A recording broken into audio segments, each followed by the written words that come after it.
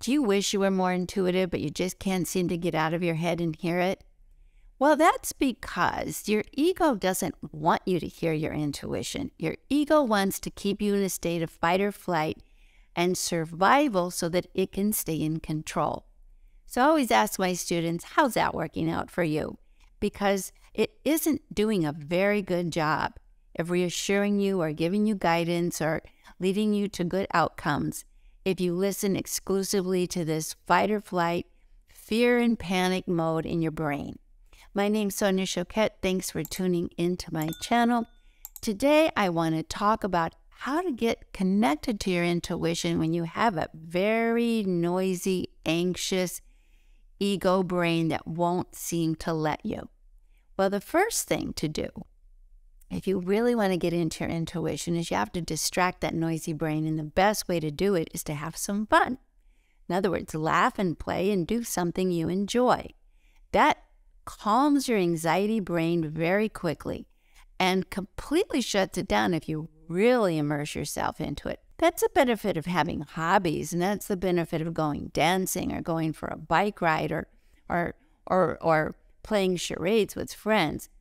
We only have problems because we focus on them. When we change the channel and start playing and laughing, we go actually to our solution brain, which is our heart brain, our creative spirit, and we reconnect with the universe that wants to help us.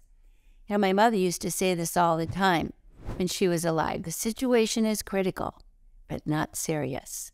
And that has been such a good frame of mind to go through life for me. Is like, okay, this seems scary, this is stressful, but if I remain connected to my humor and I remain invested and prioritize having a good time no matter what, the consequence is I also stay connected to internal guidance. And the things that I fear, I don't ever encounter. I just get rerouted, and you'll end up just like me, directed to solutions instead of dead ends. Now, the interesting thing is the ego doesn't like to play. That's much too scary to let go. So one of the reasons why being playful and having fun is so valuable is it immediately invites you to be connected to your spirit, your authentic self, your divine self, the self that is unconditionally loved, supported, and connected to a universal matrix that will help you experience whatever you want. The ego self-selects out. It's me against the world, and I'm all by myself. And so, of course, it's humorless. It's panicked. When you go back to humor and fun and play, you elevate and level up. Then you're in a new vibration. That's my spirit. There is no them. There's just us. I am connected to what will help me, and if I'm having fun, I'll also connect with a vibrational match that will bring in other people who want to have fun with me. You can try this just today. Just go through the day with the attitude that I'm going to enjoy the day, and I'm going to let people know I am enjoying the day. So, anytime someone says to you, how are you? Say, just for today, I've decided I'm great. I have decided that I'm going to focus on what's good and makes me happy, and I've decided I'm okay. If you just try that, people might raise their eyebrows and think, well, you're kind of a weirdo, but I've decided I'm okay being a weirdo too. Just for today, I'm going to have some fun. Also, in that same vein, just for today, I'm going to do something fun. For example, I mentor and coach people around the world, and one of my students yesterday was convinced that she was having a full meltdown, nervous breakdown. And after we talked about it, it was all focused on every possible scenario that could go wrong. She beat herself up that she couldn't hook up her computer and didn't know how a printer worked, and her bike had a flat tire, and just catastrophized every inconvenience of the day and decided and concluded that that means I'm a loser. Now, you're on the outside of that and you think, well, that's ridiculous. But when you're in the inside of that, it all feels very real. As you know, your ego brain, which I call your barking dog, can get really vicious and start attacking you the minute it feels it can. So I started helping her find the humor in all of the situations. She thought we finally found that it was funny that her bike had a flat tire. Of course it had a flat tire. She hadn't ridden it in 2 years. And the ridiculousness of how she was trying to inflate the tire. And we started seeing different funny versions of the same experiences. We started talking about hooking up computers and how anybody over 55 does not know how to handle technology the way you need to today, and how it all fritzes out. And before we know it, we were laughing. 45 minutes of I'm a loser. 5 minutes of laughing. She said, you know what? Everything's okay. I'm going to go to a movie. I'm going to just check out. It's 90 degrees where I am today. I'm going to go to a movie. And she really was okay. She really popped out of the vortex of crisis and drama and worry that the third dimension, dense frequency, traps us in. It's not the only reality. When you get into that ego reality, it's no fun.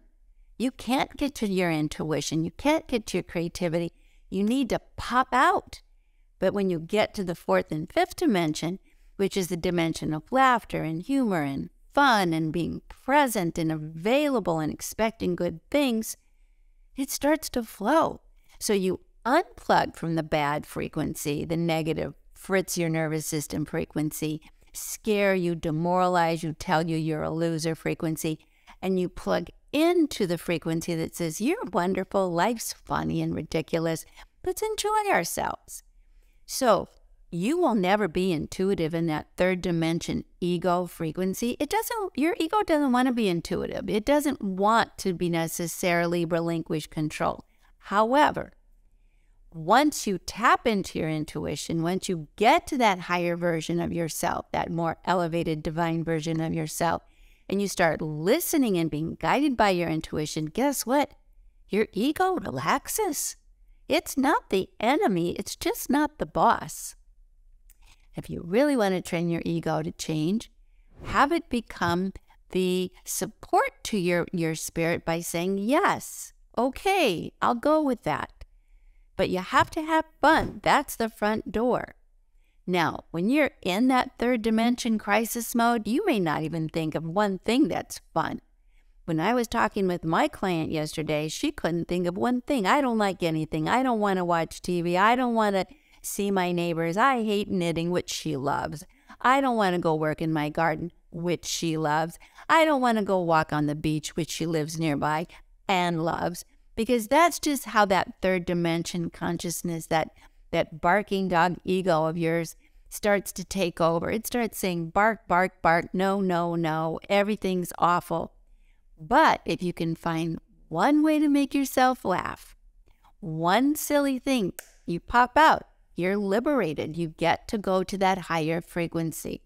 And the more you laugh, the more you heal, the more you become whole, the more your body quiets down, your nervous system relaxes, your heart opens, the more guidance you get and support.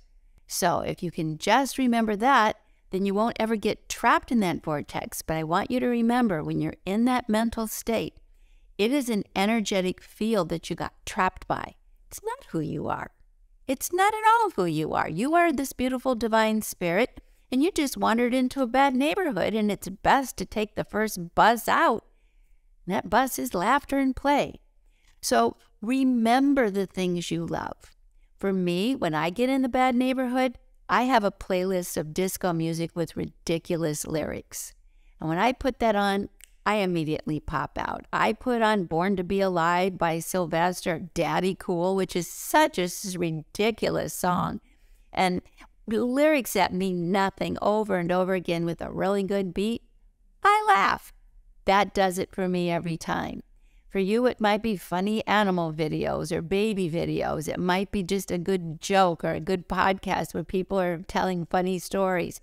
Just know that it might feel like an emergency, but it's not. The situation is critical, but never serious. That is your exit to a higher frequency and back to your spirit. And you know how you know it's your spirit? When you get the guidance, it often does make you smile, if not laugh out loud. That is one of the ways you know I'm out of that third dimension bad neighborhood, and I'm getting back to this higher frequency that really will take care of me where I belong in this higher, beautiful energy. So I hope that you find this tip useful. If you do, hit that like button. And if you really liked it, hit the subscribe button, and we'll see you again. Thanks for tuning in.